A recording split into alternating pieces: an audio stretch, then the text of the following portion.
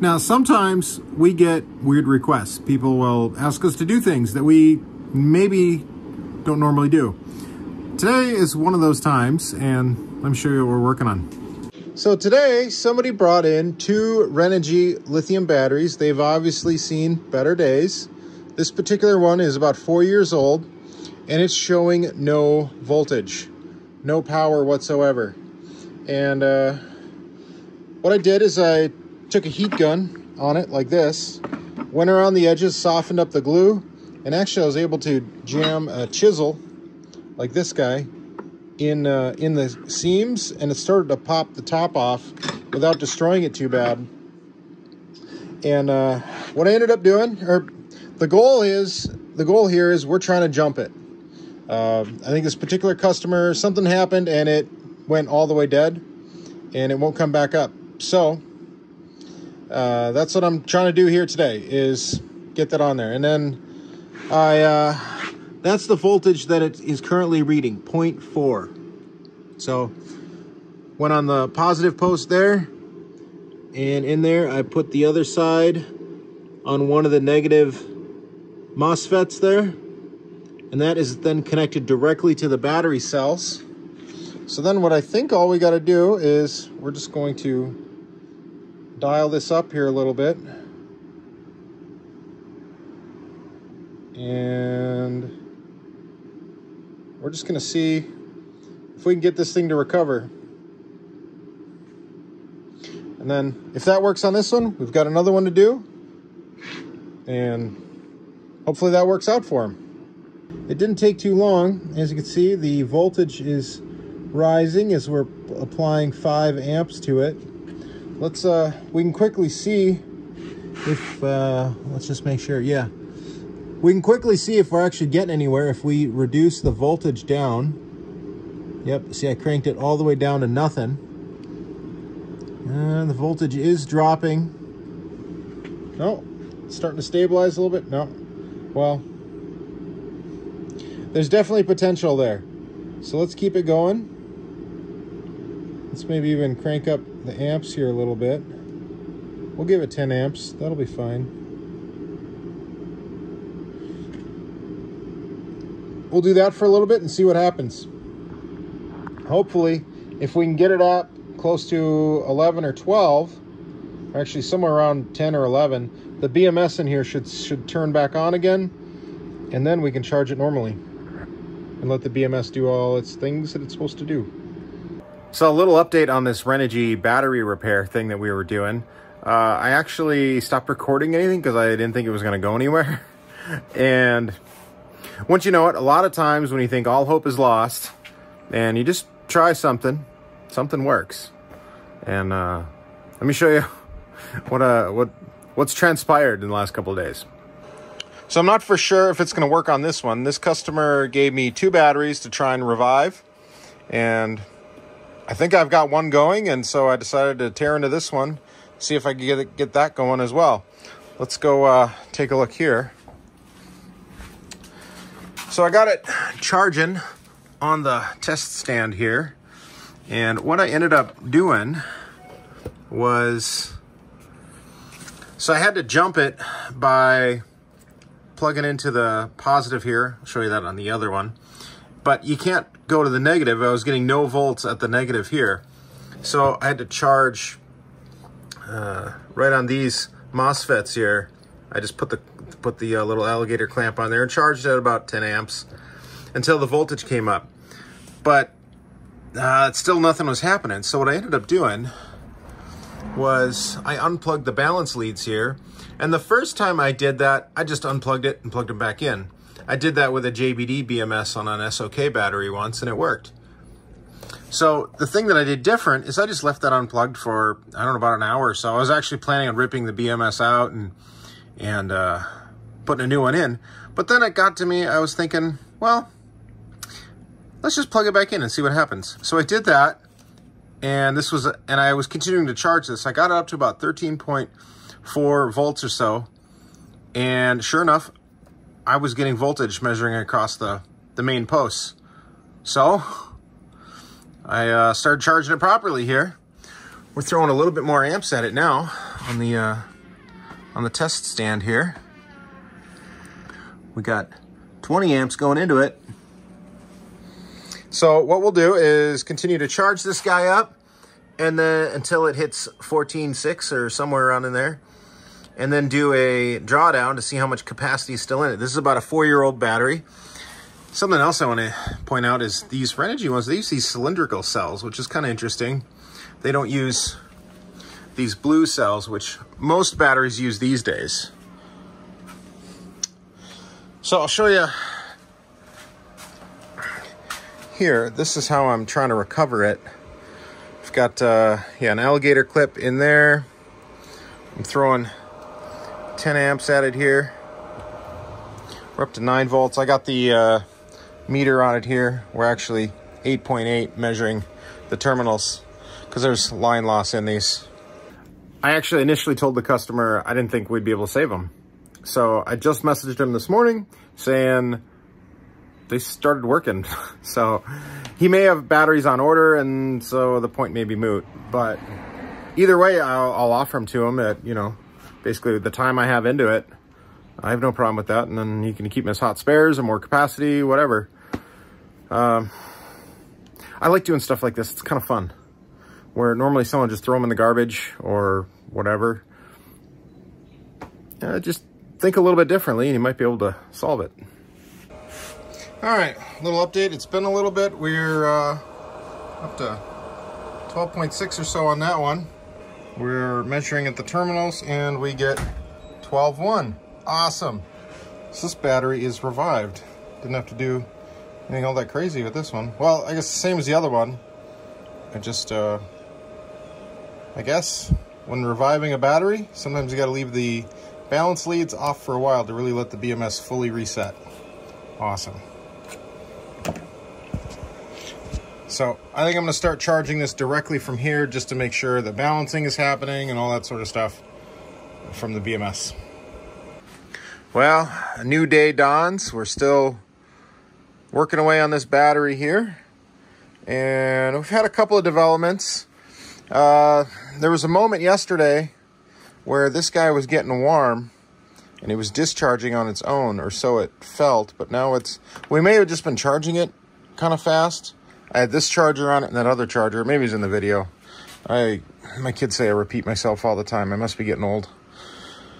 But what I noticed this morning was I had the voltage up to 14.2 or so, and it was not taking any more amps. And I actually thought that the BMS had disconnected again, but really it was just in high cell disconnect, because when I put my meter on it, I still got a reading out of the top terminals. So that's the thing with really the health of any lithium battery, is you got to give it time for the cells to balance. I've kind of got, oh, there, it just did it. See, the amps went to 0 while we were talking there, because I just restarted the process. So one of the major issues with this battery bank is the cells are extremely out of balance. The only way I can see to possibly balance it faster is, I don't know. I was only pushing an amp into it. So I feel like we just got to give it more time, let the BMS do its job. Or, I mean, I could maybe get at these balance leads, but I can't push much current through it to balance them out. I could put an active balancer on it, I guess. I don't know. I don't want to mess with that too much.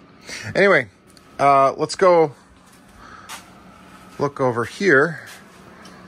And we are actually running a capacity test on this guy, because this one was fully charged. And we are at 47 amp hours. Don't worry about the state of charge. That's just, I don't know what I have put in there, 400 or 200 amp hours. But what we're looking for is the consumed. And yes, I put GUI mods on this thing too. That's why we're getting this nice battery detail view. I'm just running a little space heater here. So we're just going to keep running that, and at the very least, we'll get one good battery to the customer, possibly. Oh, the voltage on that's dropping. Let's take a look at the reading on what it actually says at the battery, because it can be off by quite a bit. All right, got leads jammed into the insulation, or the heat shrink tube there, and we are actually at 11.98 at the terminals. Well, not at the terminals. I imagine there's not a lot of loss between these.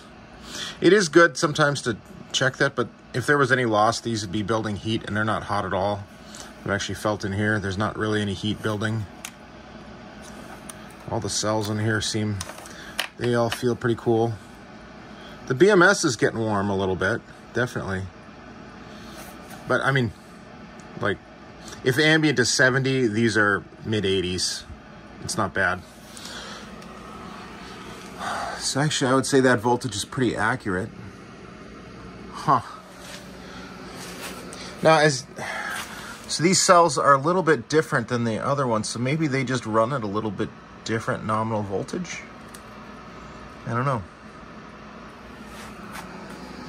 But ultimately, the capacity test will tell all. So we'll have to see. All right, so this battery is pretty much depleted. You can see the voltage just dropping. We're not gonna, and there it goes. I think it did that a couple of times. I wasn't quite paying attention.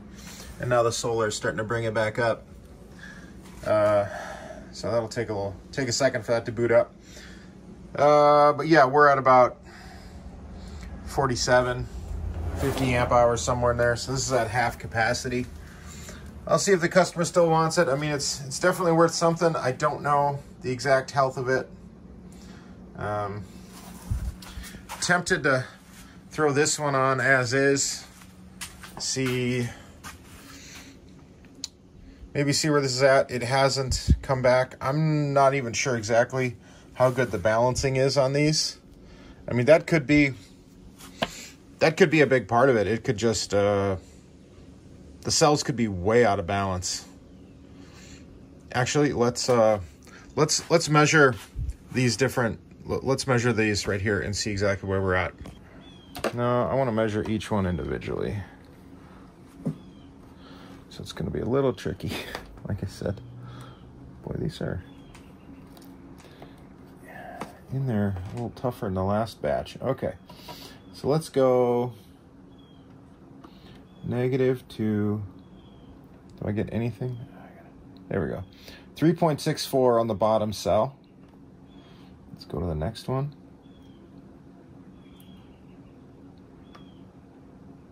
3.32 on the next, okay.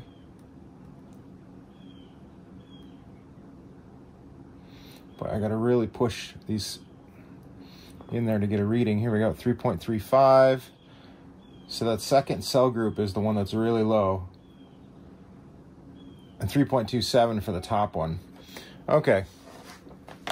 So the issue with this battery bank is it is just way out of balance. So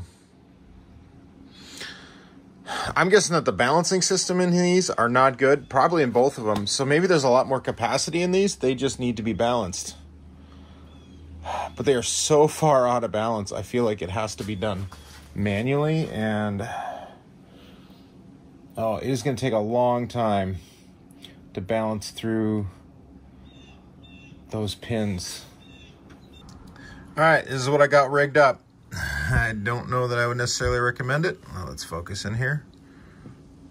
Again, this battery is pretty much garbage anyway. So what I did is I took some hookup wire, gave it a little haircut, soldered the ends to make them stiff. And then we're charging that with 1/2 amp. I don't know, I'm tempted to push that up a little bit and just see if the connections get warm. Because at 1/2 amp, if it's 500 or 50 amp hours off, well, that means it's going to take 100 hours to balance just one cell group. I kicked up the amps just a little bit, and it says 3.5, but that's what it's measuring here, or it's actually measuring back there. And there's resistance all along the way. It's probably much lower here. We'll know if we're getting close when the amps start dropping. But I've been feeling these. I'm not feeling anything as far as heat goes, so I might just keep pushing up the amps, within reason, of course. We're up to 3 amps, and everything still feels cool here, so come on, focus. There we go. So I'm just going to keep rolling with that. And we're in constant voltage mode now, so that means, well, as far as this is concerned, we are in an absorption type phase. So hopefully those amps should drop, but I have a feeling they're just going to sit there for a while because that guy was pretty far out of balance.